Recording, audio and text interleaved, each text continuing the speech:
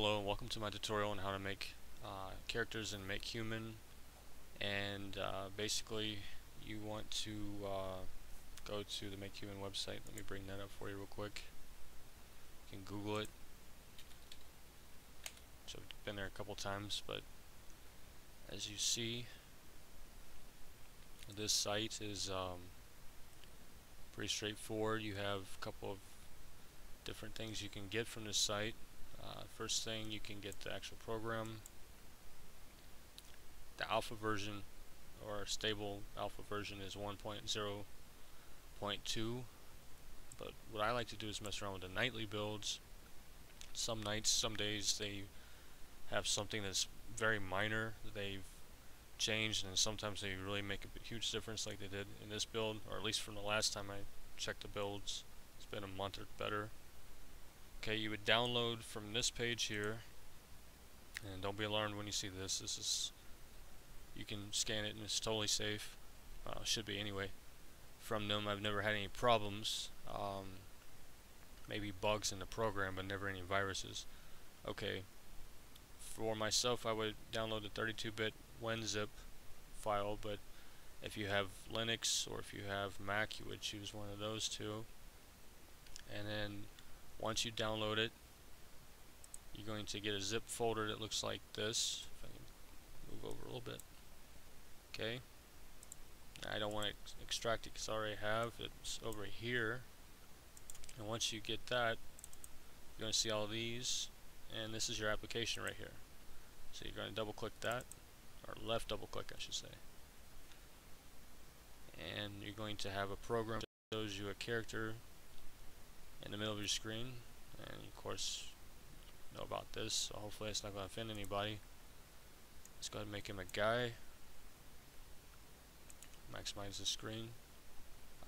Here's the ethnic sliders here. We're going to go ahead and slide this over like that. Proportions, you see how it stretches the different parts of the body to make it look pretty much however you want. The height, the same things down here. Right now he's at 5'8". Also too, if you want to change the metric or imperial, you can, so if that helps you out. That way when you get back to the modeling you can see, okay, it's in centimeters rather than inches. I'm going to go ahead and change mine back to imperial.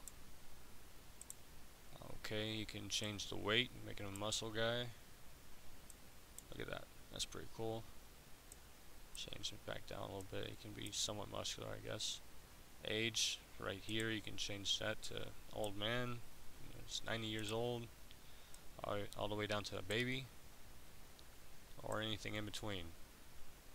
So you can create a wide range of characters. A little bit on some of the other features of this. Clothes, go ahead and clothe them, so hopefully it doesn't bother anybody for looking at something like this. So let's give him some jeans, and let's do a t-shirt. I think that's a long one. It is, I don't want that one. Let's do a short one. Some shoes, and let's give him some hair. Let's see, we want, let's try that one, or that one. Let's see, that one looks pretty good. Okay, eyes, high poly. Okay, yeah, you can change or select the different types of teeth you want to put in there. Those look like fangs. Can't really tell from that image. Yeah, maybe it is. Okay. Let's see what else. You have eyelashes, minimum all the way up to extreme. Do minimum. Give him a tongue. Give him eyebrows. The topologies are for like if you want to have a low or high polygon character. So a proxy would make it the lowest. You see how even the fingers change to where it's sort of like a over the top, maybe like a Sims type game where you're not going to see the features. It's going to be something like this, where the character's walking like this, and you're probably not going to pay too much attention to details, because you're not going to be able to see the eyes too well, and you're not going to see anything else. You just see something that resembles a character or a human. But if you're making a detailed mesh, you don't want this one. You probably want either the male, which gives him pretty good definition, the male muscle 13,290, which is kind of high polygon. Or you can go with a medium 1591. These two up here are not appropriate for YouTube, I'm thinking, because they're anatomically correct. But you can just play around, mess around with those if you want. So for gaming, what I'm using mine for mainly is, the best one to go to would probably be the Proxy or the 1591. Okay, so we're gonna go with that. I think I have everything. Oh, materials, yeah. Let's give him skin texture. Go with this one. Let's go with hair. It's going to be like that. Eyes, you can change from a variety of different colors of eyes. Eyebrows stays. I think the rest of these are the same. For the textures, t-shirt, same. Jeans, you can choose between leather. Excuse me. Leather basic or satin jeans. Let's see, shoes. Yeah, they're going to stay the same. Okay, pose animate. If you want something very basic, you can go with a game type rig. I think Unity.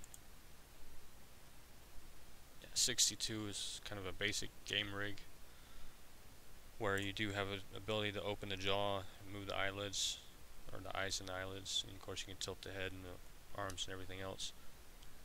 For a more, I think it's the default with no toes, more animated look, you could use this one. It has more bones, 137 compared to 37, and you see it has facial bones throughout, so you can use the cheeks, the eyes, eyebrows, nose, mouth, everything. So you can come up with a lot of different animation sequences like that, as well as the rest of the body. And then after we got that, I think we're done. You can take a quick look at what your guy looks like, and that's what he's going to look like.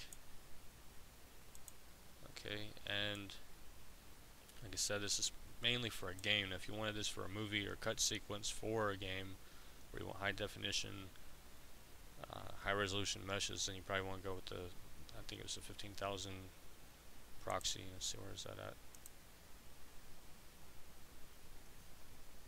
Or not Proxy, the male muscle 13,290 versus the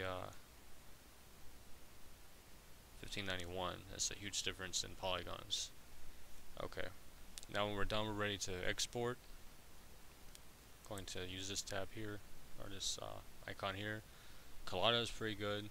Object is okay too, but I'm going to use Collada. Select this inch menu tab right there, and then I'll just type in the name of my character, guy, medium, poly, and the date.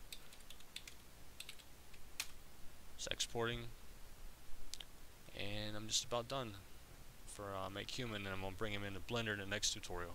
Alright guys, thanks for watching.